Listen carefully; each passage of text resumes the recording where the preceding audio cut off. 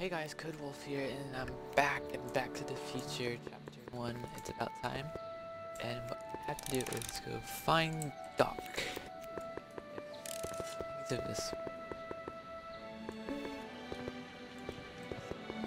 I think he's in jail. Should we walk across the street? No. Here it is. Station.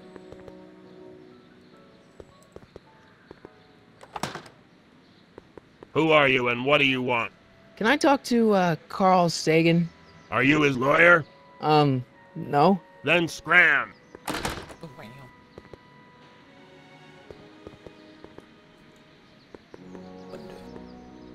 Doc! Marty! Doc! What are you doing here? You sent for me, Doc. I did? When? May 14th, 1986. 1980? The automatic retrieval system, of course. I'd almost forgotten about that. So what's our plan for getting you out of here? Plan? We don't need a plan. We don't. Not in the slightest. The police picked me up for that speakeasy fire a couple of weeks ago, but the DA hasn't got a case. They're releasing me tomorrow morning. So basically, I traveled 50 years into the past to deliver your car? Sorry about that, but it's so wonderful to see you. We have a lot of catching up to do. Yeah, you might want to hold off on that, Doc. But you're gone. Great Scott! I'm going to be gunned down by gangsters on the steps of the courthouse. Why would they do that? Guess they didn't approve of my burning down their speakeasy. Very funny, Doc. Maybe now we should come up with a plan? A plan, right. But what?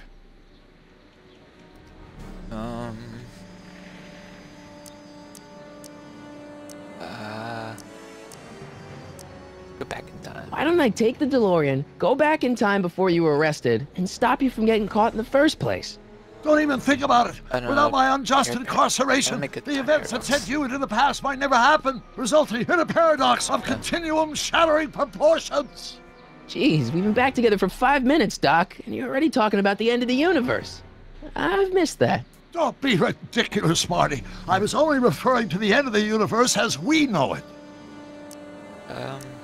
But therefore, Why don't we tell the authorities? Tell them what? That my friend from the future has proof that I'll be murdered tomorrow?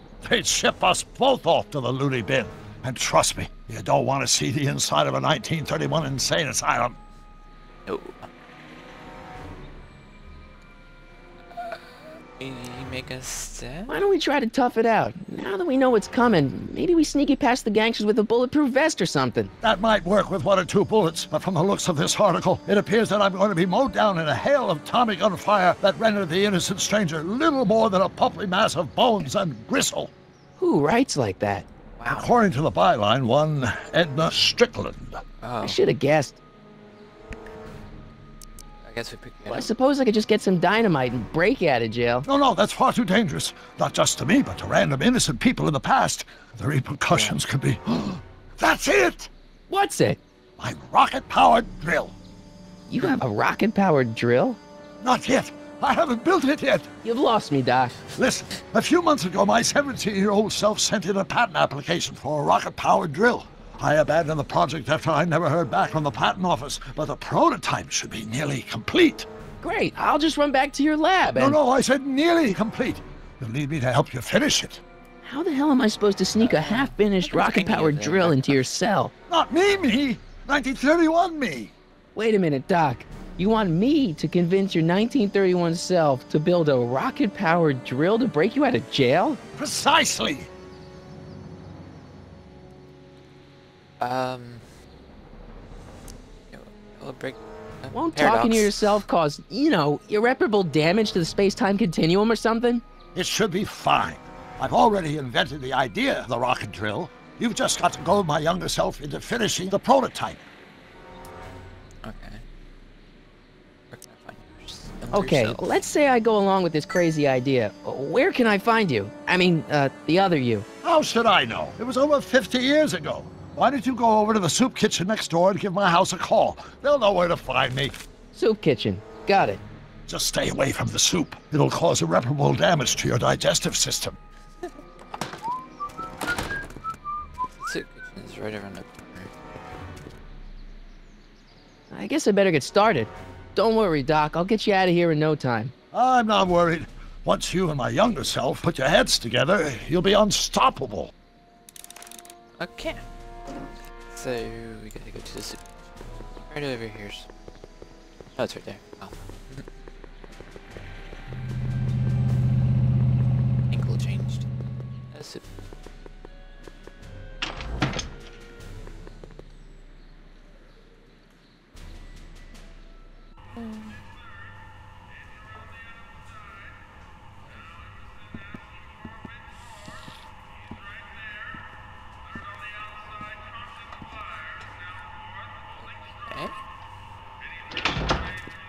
McFly! Biff? Kid! Grandpa? That's Mr. Tannen to you, Artie. What are you doing out here? Well, I was getting kind of hungry, so I figured I'd come down here for some free soup. Just thought I'd come down for some soup. Think, McFly. The DA's throwing around subpoenas like Babe Ruth. I don't think Ruth's a pitcher anymore. Shut it! If one of those subpoenas landed in the hands of my number cruncher, I'd be in a whole lot of trouble. I could even get sent up the river. You wouldn't want that, would you? Would you? No, of course not, kid. All right, that's better. What are you looking at, punk? Keep your eyes on the soup, kid. Well? Well, what? What are you still doing here? Sorry, kid. I'll just run back to the safe house. You do that. And McFly, Yes? that hat's too flashy. You better let me hold on to it. Aw, Now scram! you got it, boss. And don't come out until I give you the all clear. I swear, if even one of you mooks could add 2 + 2 without your fingers, I'd dump that wimp into the lake. Hey! Anyway, I'm off to make myself irresistible. Don't let anyone burn down the shop while I'm gone. Alright. Here's a phone. Where's that? Stop it! Click. Oh, it's an old phone. Extremely old. Brown residence? Hi. Do you know where I could find Emmett Brown? Young Master Brown is currently tending to his clerking duties at the courthouse. Who may I say is calling? The courthouse? Doc never told me he worked at the courthouse. The courthouse. Find him. You can walk around the corners. Let the camera keep changing. Courthouse is the clock tower, right? Camera angles. Stop. Oh god. How do you do this? The camera. Walk it out a little bit. There's Aini. Talk to Aini.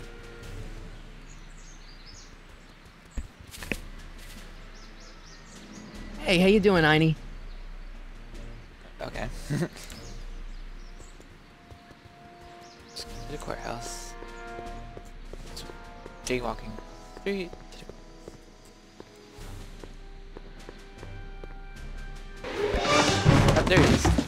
Don't touch those! These are very sensitive legal documents. Nobody is supposed to handle them but sworn officers of the court.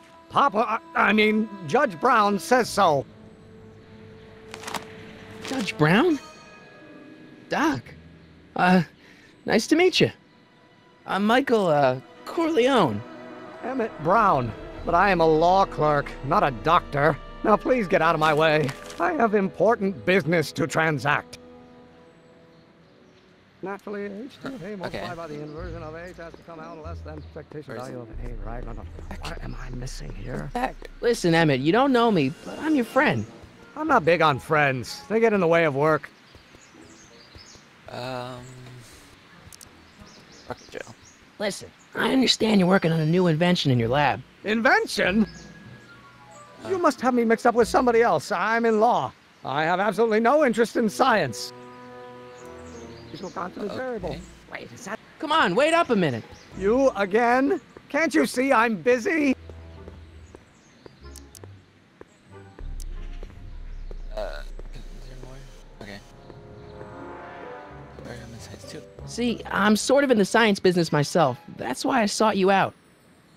Not that I care in the least, because science is the furthest thing from my own area of interest, which is law, but I don't believe you. It's true. I'm a scientist. So tell me something, Mr. Scientist, from your vast storehouse of scientific knowledge. The leg bone's connected to the thigh bone? Amazing. It's more biology, but okay. There's something important. Come on, Doc. Emmett, drop the Legal Eagle Act. I got something more important for you to do. Mr. Corleone, I'll have you know that the law is the very mortar that holds society together, and we in the legal profession are like brick masons building the edifice of the future. Your dad tell you that? Every morning. Okay. Okay, so you don't want your old man to know. That's fine. Listen, we all keep secrets. But I'm telling you, you can level with me about this science project of yours. I am not a scientist. Go ahead, ask me what E equals. What does E equal? I have absolutely no idea. See? I don't know where you got your information from about me, mister, but you're wrong, wrong, wrong. Wow. Young Doc is pretty tense. What else I gotta do? Vince, go back. Hello? No solicitors! Okay. Well, no. I'm gonna be the inverse. Will you just give me a chance? Harassment's a federal crime, Mr. Corleone. What no. What are you What's doing? this important business you're up to? It's a legal matter, very complicated, very abstruse. I need to obtain 5 sets of initials on every copy of this writ of indemnification before before Judge Brown can even think of granting a waiver to the party in the first part. You have no idea what it's about, do you? That's how important it is. Don't worry, your secret's Come on, you could trust me, Doc. Emmett, it's your future I'm looking out for, in more ways than one. What are you talking about? I'm talking about you and science. Oh, that word again! If you insinuate I'm a scientist once more, I'll sue you for defamation of character! Really? Well, if we're in America, you can see each other for anything. Will you just give me a chance? Harassment's a federal crime, Mr. Corleone. Come on. Maybe finish. So, Emmett, what time are you through with work? Depends. On weeknights, Pop sometimes keeps me in the office till 9. 9 at night? But today's Saturday. Right. So I probably won't get off before 10. Wow. How about you knock off work early and I'll buy you a beer, or soda. What do you say? Don't try to tempt me from my duty with sugary beverages. Keeping the wheels of justice turning, that's my one passion in life. Besides, if I left before 8, my Pop would kill me. You sound a little scared. Sounds like you're a little scared of your father. Scared of my father? Pop is the most learned, just, incorruptible judge that Hill Valley has ever seen. The only people scared of Judge Brown are people with a dark secret to hide. And I don't have a dark secret to hide. Emmett, about Don't your... say it. I had to go talk to older Doc. Now if H stands Thing. for a one-dimensional harmonic oscillator, then naturally... I don't know. Come on, Doc. Or young Emmett. Come on. Will you just give me a chance? Harassment's a federal crime, Mr. Corleone. Emmett, about Don't your... say it. For God's sake. Let me go talk to older Doc. See if he need tips. Walk over there quickly. Why is that all scratched out? Oh, come on. Camera changes, messes up the controls. Here. Psst, Doc! Marty, have you found my younger self yet? No.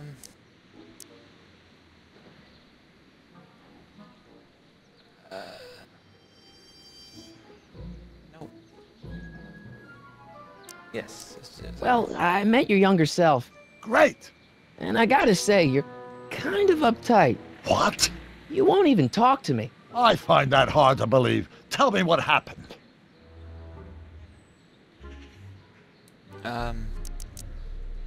Honestly. I tried asking him about your rocket drill, but he says he's not a scientist. What? What? Oh, Father. What's he got to do with this? In 1931, I was still deathly afraid of my father discovering the truth about my scientific predilections, so I carefully kept them under wraps, practicing science at odd hours, away from his prying eyes. That sucks. It sucked a lot. Fortunately, I eventually stood up to him, but right now, my younger self probably thinks you've been sent by my father to check up on me. Get him to trust me. What do I do to convince Teen Doc that I'm not a spy? I'm not sure. Yeah.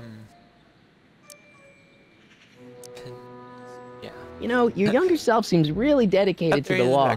It's a facade, I assure you. I had to keep up appearances to appease my father.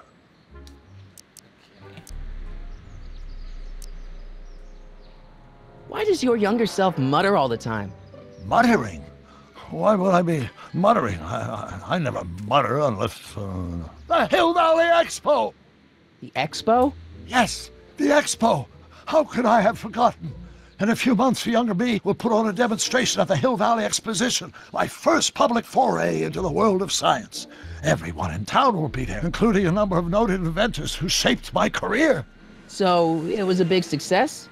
No, it was a miserable failure, but it was a spectacularly miserable failure, one which marked my transition from an amateur garage scientist into a professional seeker of truth. Alright, okay, let's go talk.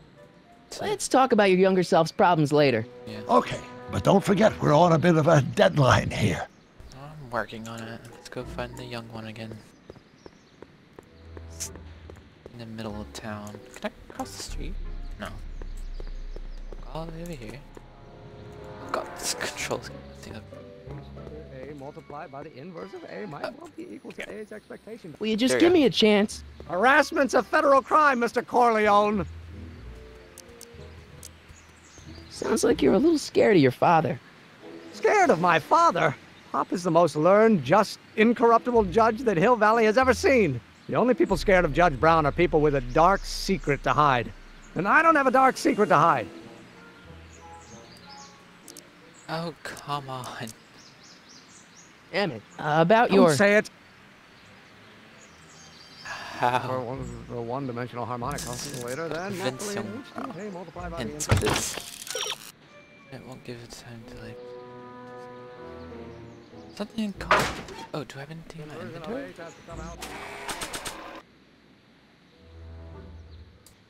I don't know. I don't know. Let's see.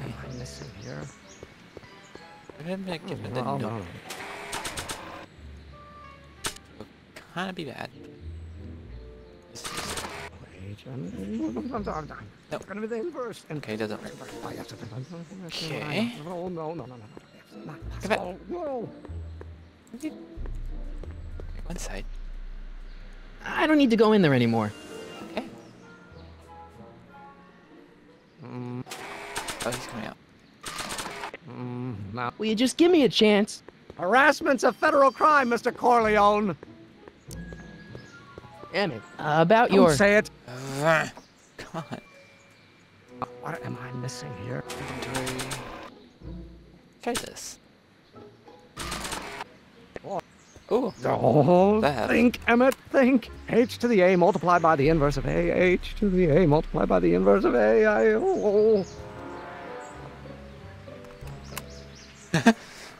Okay. Friction remains constant and the gravitational constant Notebook. is variable. Doc's notebook doesn't belong to him. Okay, actually, it does belong to him, but not yet. In any event, it's probably a really bad idea to give him a book full of all the things he hasn't invented yet. Space and continuum.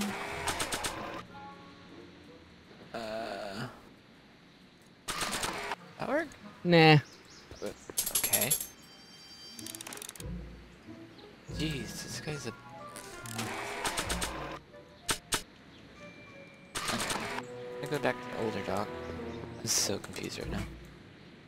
My dog is scratching out a door.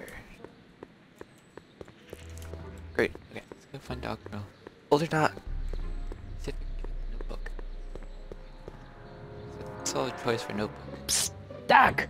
Morty, how goes the escape plan?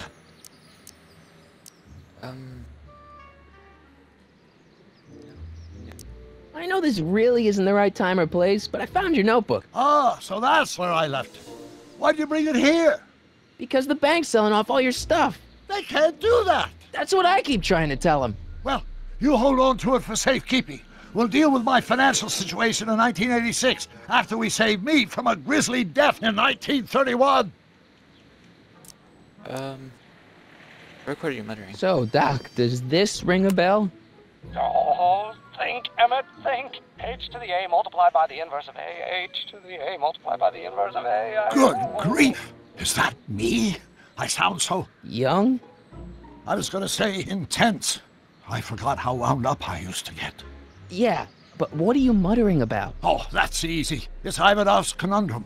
Just tell my younger self that H equals a Hamiltonian operator. Won't giving him the answer mess up the time stream? Only if it turns out that reality is actually nothing more than a holographic illusion created by the interplay of subatomic particles on a vast two-dimensional membrane. So... It'll be fine. So you mean... Universe is hologram... Hang in there, Doc. Shit, I forgot what... Not the best choice of words, Marty. Universe hologram by golden bye. Let's go find younger dog. Reality illusion, universe is a hologram by golden bye. Where's the... There it is. Will you just give me a chance? Harassment's a federal crime, Mr. Corleone. Yeah, that. Maybe H equals the Hamiltonian operator. What did you just say? I said maybe H equals the... Hamiltonian operator? Yeah! Great Scott! If H is a Hamiltonian, then H to the A multiplied by the inverse of H can only be the same as the expectation value for A. That's it! That's the solution to Ivanov's conundrum, the problem I've been wrestling with in my head all week! I'm sure you would have figured it out by yourself in a day or two. The way you figured out how to build that rocket-powered drill. Where did you learn so much about science? In the future. Well, it's like this. You know about my rocket power drill? Then there can only be one explanation. What? You're from the patent office.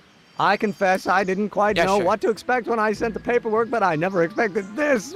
Welcome! I'm at your service. What can I do for you? Really need... Can I see your rocket-powered drill? Of course, of course. Naturally, it's just a scale model, but it's nearly operational. I can show it to you, say, first thing in the morning? Tonight? Nah, that's no good. I need to see a full-size model. That's fully operational. Tonight. Otherwise, we'll have to award the patent to a competing inventor, Dr. McCoy. It can't be done! I mean, it might be possible to construct a full-size working model in that time frame, but I haven't got the main ingredient for the fuel. I'll get it for you. What is it? 190 proof grain alcohol. And you know how difficult it is to get a hold of alcohol these days. Especially now that someone's blown up the speakeasy. And besides, there's no way I can get off work until I've delivered the subpoena. It's part of the investigation into the business affairs of Kid Tannen. Is it vitally important you see that rocket-powered drill today? Yes. Is it vitally important you deliver that subpoena today? Yes! Listen, I'll help you deliver it, and I'll see to it you get the alcohol you need. If it'll help you get that drill finished by tonight. Deal? Deal. Here's the subpoena. I've got to subpoena my grandpa? It's Kid Tannen. Hey, I just saw him at the soup kitchen, yelling at Arthur McFly. I'm not surprised. Arthur does the books for his business. What kind of business? That's what the DA is trying to find out. Let's go talk to him. No! Why not? Kid Tannen can tell us where Arthur's hiding. Yeah, well, he can also have us fitted for a Chicago overcoat.